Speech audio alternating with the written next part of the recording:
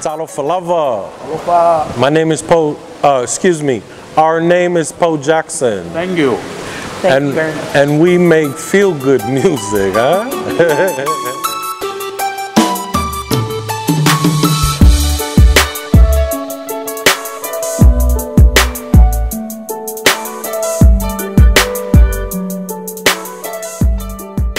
My roots, as far as Samoa is concerned, I was a part of what they call the Samoan adoption program. That's where you are raised by your auntie or your uncle, and nobody tells you the truth about it until later on in life.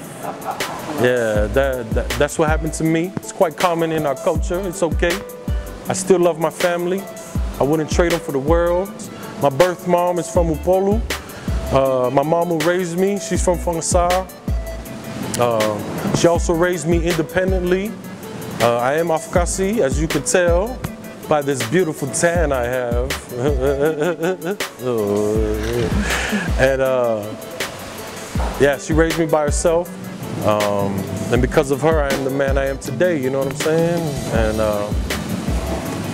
rest in peace, Mom, I love you.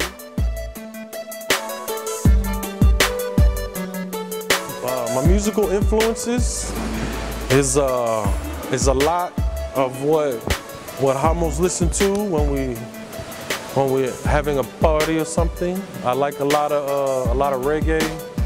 I like a lot of hip hop. And I don't just mean like a certain type of hip hop. I like all hip hop, whether it be the underground, the gangster rap, the intelligent rap. You know what I mean? Even some mainstream. I don't listen to a lot of radio, but every now and then there's a good song on there, and I nod my head to it, you know what I'm saying? Saran wrap. Okay.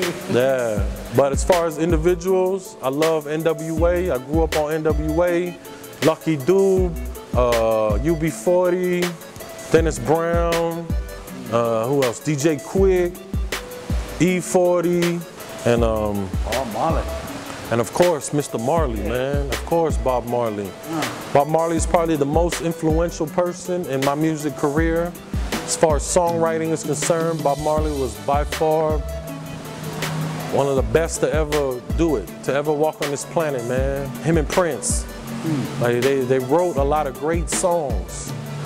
You know what I mean? I learned from Bob how to take something real subtle and make it bigger than what it actually is, and not lose who I am in the process, you know what I'm saying?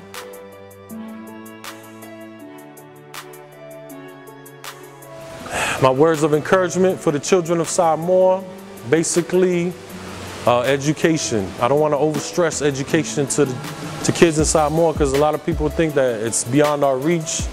I'm here to tell you it's not. I think it'll definitely make your life a little bit easier, you know, not too much. Everybody's gonna have hardships no matter what, but it'll help you out a long way, you know what I mean? And what else, T? What can we say to the children of Samoa? Stay humble. Stay humble, man. Especially if you're making music, stay humble. Stay humble and be original and be awesome.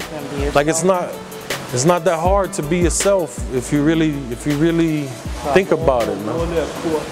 Yeah, my brother Moses said, which is so true in everything that we do. You know the Hulk Hogan speech, prayers, vitamins, and chicken. Your life will be awesome.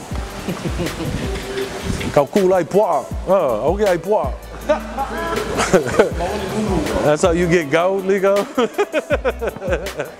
Eat celery. Yeah, but that's what I would say to the children of Samoa. But yeah, so this is our shout out to you guys, the children of American Samoa, Western Samoa, Savai'i, Mangua, all the islands that I don't know. Fa Soifua, we love you guys. Thank you for your support. Fatu.